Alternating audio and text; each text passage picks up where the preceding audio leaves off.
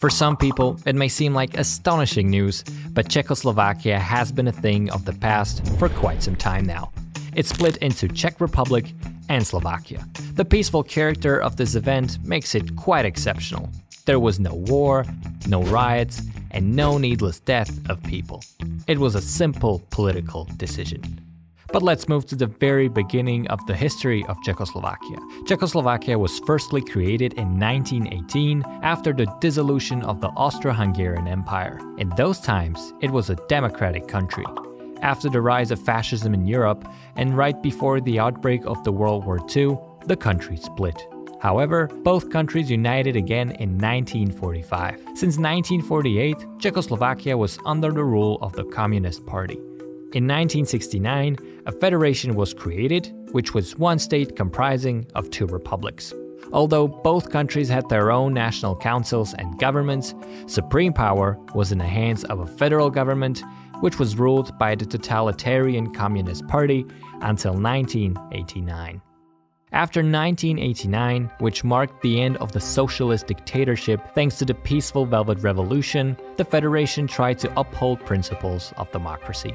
Free elections of 1992 had two winners, Václav Klaus in Czech Republic and Vladimír Mečiar in Slovakia. Mainly the latter one wanted to rule by himself in an independent state. However, all the opinion polls showed that citizens were against the country's breakup. For example, according to the poll of the Center of Social Analysis carried out in January 1992, only 6% of Czechs and 11% of Slovaks were in favor of splitting the countries. According to the Constitution of Czechoslovakia, valid at that time, the country could split only based on the results of referendum. Although politicians strive to stir up nationalist views in the population, the division of the common state would probably not pass in the referendum. At last, politicians avoided the referendum by a rash adoption of the constitutional law on the division of the country. By this, everything was set.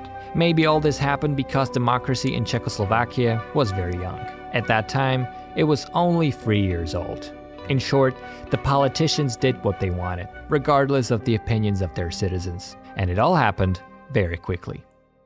Only a month after the elections in June 1992, the prime ministers of the Czech Republic and Slovakia, Václav Klaus and Vladimír Mečiar, met in the Villa Tugendhat in the Czech Republic. This legendary photo of the two of them sitting in the garden was taken there. In those moments, they agreed on splitting the federation. In July, the Slovak National Council adopted the Declaration of Independence, and on September 1st, 1992, even their own constitution. Finally, on the last day of the year, on December 31st, 1992, the Federal Assembly agreed on the dissolution of the Czech and Slovak Federative Republic and creation of two independent states, the Czech Republic and Slovakia. Thus, on January 1st, 1993, Czechoslovakia ceased to exist, and a new state appeared on the map of Europe. International media called the splitting of two countries Velvet Divorce. This is because the event was not accompanied by any riots nor a war. People simply celebrated the New Year's Eve. This peaceful splitting of Czechs and Slovaks is unique in history. Just a few kilometers away, a parallel process of breakup of Yugoslavia ran. And although its citizens had a close relationship and understood each other's languages as well, sadly, this splitting was accompanied by wars and even a genocide. Today, the Czechs and Slovaks call themselves brothers. Many years have passed since the Velvet Divorce, and there are still no conflicts between them. They still understand each other's languages, create common TV shows, and celebrate each other's achievements in sports. For now, the Czech Republic and Slovakia are two independent countries, and there is no discussion about their unification. However, the sibling relationship of Czechs and Slovaks persists, and although they live their separate lives, they remain forever connected.